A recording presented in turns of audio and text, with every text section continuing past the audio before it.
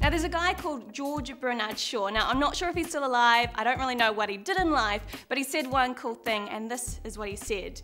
Now you don't stop playing because you grow old because you stop playing. Pretty good, eh? Now my mum, she taught me to play, she taught me to have fun and to laugh at the small things in life. And when we used to go to a public toilet, we'd get into our cubicles and we'd go 3, 2, 1, and we'd start going toilet, and we'd time each other and see who went the longest. So thanks Mum for teaching me to have fun, to play, and to see joy in the small things in life. So today, maybe don't count yourself, but go have some fun.